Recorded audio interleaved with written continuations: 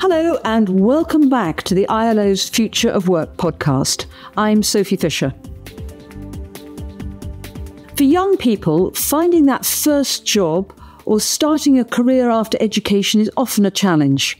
But it's a critical development moment, moving from dependent childhood to adult independence. But even if you have had good, stable schooling and you live somewhere with organised systems and programmes, it's stressful. Just imagine then how much more difficult this transition is for young people who are also refugees. They may have had their education disrupted, have restrictions on their options and movement, or be dealing with the trauma of forced displacement. This is a significant issue because 54% of all refugees are under the age of 25. That's a lot of potential talent that isn't being fulfilled. Today, I'm being joined by two young people who have direct experience of this problem. Not only that, they are both involved in helping other young people find work and independence. Mashimbo Rose Nafisa's family fled the Republic of Congo in 1994, and she was born and raised in Uganda. She now lives in the Nakivale refugee settlement. Joel Amani Mafigi is also a refugee in Uganda. He was born in the Democratic Republic of Congo, but was forced by insecurity to flee in 2008. Rose and Joel, welcome, and thank you very much for joining us today. Thank you so much. Joel, can I start with you? Tell us a little bit about how old you were when you left the DRC and what consequences that had for you in terms of education and your transition into the world of work. Thank you so much. When I arrived in Uganda, I faced challenges to integrate within education. One, because of language barrier. DRC is a French-speaking country, so getting integrated into the English system was really difficult. I remember my mother took me to school and she wanted me to get enrolled into secondary, just like I was in DRC. But the head teacher told her that I could only begin from primary 3.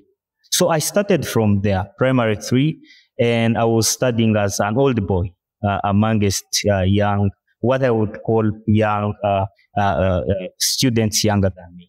So very difficult to integrate. When I finished my secondary school, I wanted to become a doctor. But when I finished my high school, I realized that actually there were a few jobs that were available for doctors in Uganda.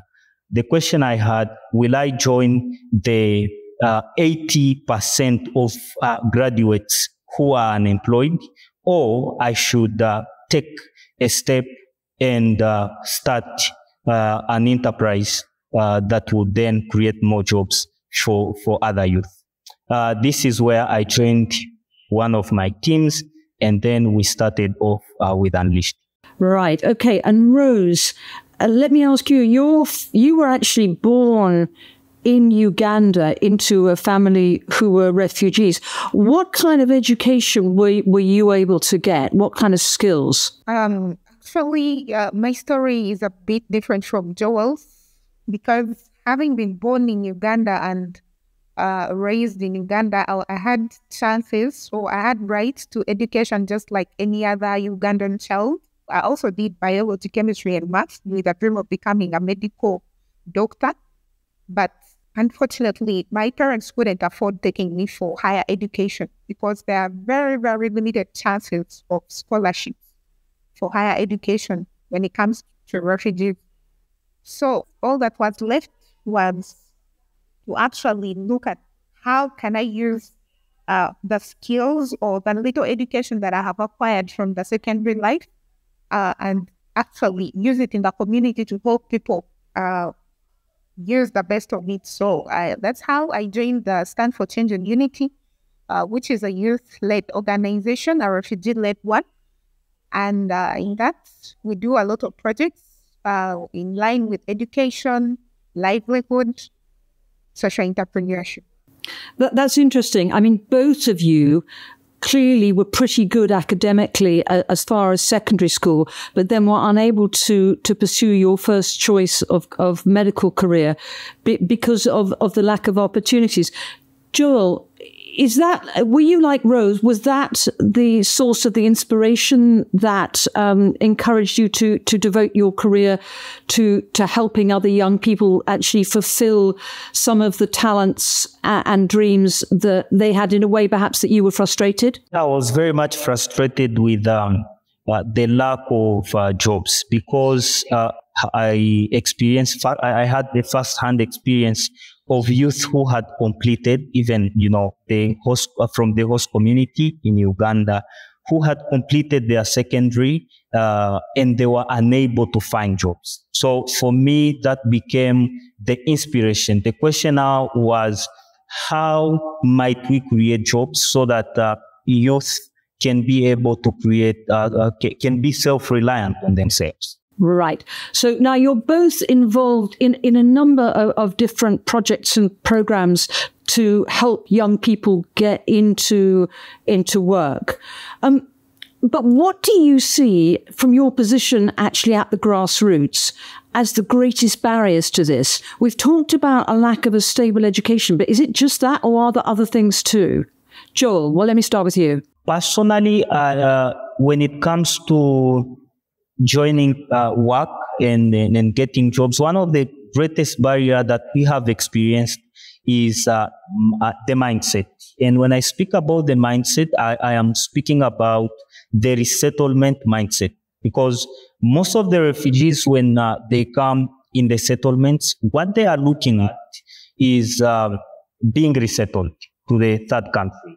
And if one is actually looking at resettlement as the only option of hope, then it is difficult for them to integrate and create livelihood around themselves. And we are saying that, at least from our point of view, that resettlement can be one part of the solution, but creation of livelihood, job, employment can start from where someone is, because this is what we have also done for the last 6 years. Right. And Rose, let me put the same question to you.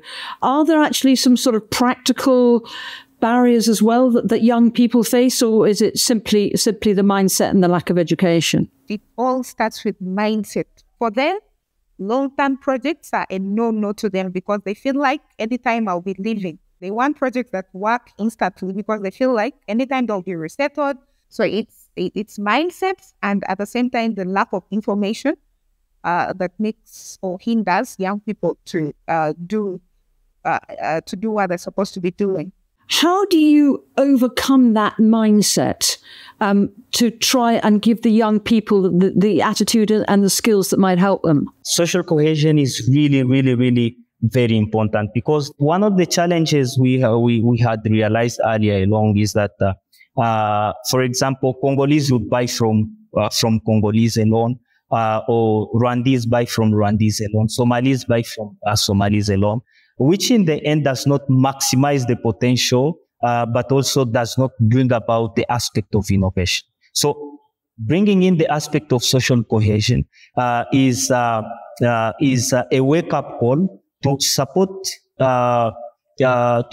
different nationalities within the settlement, cohesively and peacefully do business together. Rose, would you agree with that? Yes, I agree with that, but then I would love to add on something.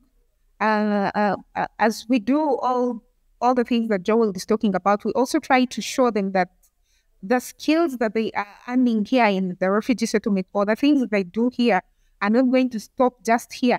Even when they get a voluntary repatriation, it's the same skills that they have earned while they're in the refugee settlement that they will actually use even when they go back home.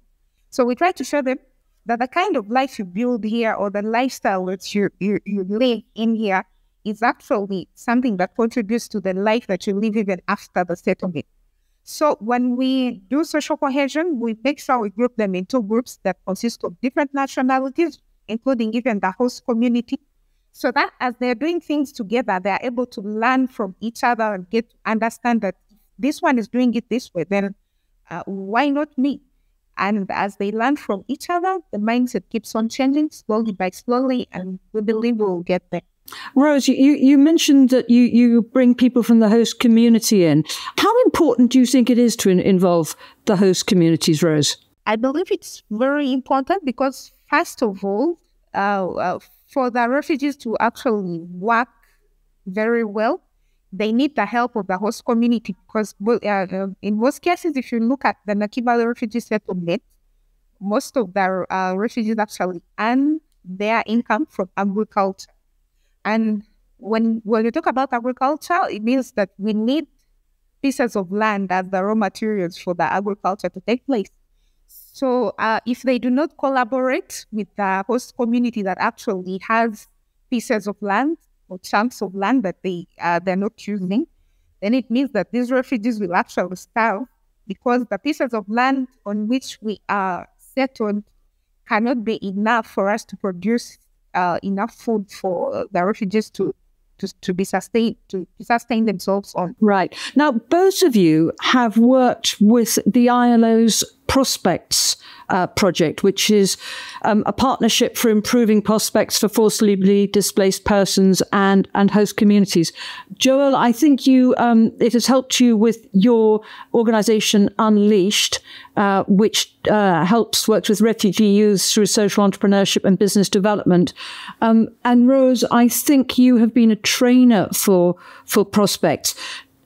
Joel, let me start with you. Do you think that has been helpful? Is the approach correct? Yes, 100%, at least from my point of view. Since we started our engagement with the ILO Prospect, I can say the program has really, really been very empowering. I mean, in the past, it was difficult to involve with international organizations because, one, they lacked trust in the refugee-led organizations. Now, having a partner like ILO through the Prospect program, work with the refugee-led organization like Unleashed and of course Stand for Change is a very, very big milestone. And I can say right now we are recognized in our communities and also being trusted, not only by the local leaders, but also with the participants that we deliver these services. And Rose, has it helped you with your work in inclusion? And also, I think you've been working with on entrepreneurship development with Prospects. Yes, it has helped us a lot because, first of all, the approach to the ILO users is really very, I don't know, let me call it beautiful, because I feel like we are engaged in everything that we do. They don't just design something and throw it to us. We are engaged in the design. We are engaged in the discussions that come before projects start. And every other time we feel like something needs to change, we're always given an opportunity to raise issues and they're worked on. So it has helped us earn trust, not only to local leaders, but also to other partners in the country. And we are able also to get other donors or partners that are willing to work with us. And they have that trust just because they've seen us work with an international organization as we've done. Well, that's good to hear. I'm afraid we're virtually out of time, so let me just finish by asking you both a short but possibly tricky question. Can you each suggest one thing that could be done either by the multinational system or locally that would help you in your work? One extra thing. Joel, let me start with you. Yeah, I really would. One of the things I would really request is trust for the refugee-led organizations that they are able to deliver to also create impact within their own communities. So I'm requesting that we can have refugees on the table most often, but also discussing matters and contributing to the livelihood development, job creation, and the education development. Yeah. Okay, that's a good practical suggestion. Rose, how about you? Yeah, my suggestion on that would be that if only the country would kind of help us to minimize the restrictions they put when it comes to documentation. Because like for my organization, there are very many things that we want to do out there, but you find like there's so many restrictions when it comes to documentation. And all that comes because we are refugee-led and we don't get access to certain opportunities just because we're refugees. So if that could be worked on, then we'd be able to go. Thank you. We must leave it there, unfortunately. My thanks to Mashimbo Rose Nafisa and Joel Amani Mafigi for joining us today. And also, thanks to you, our listeners, for your time and for your attention. Please join us again soon for another Future of Work podcast. Goodbye.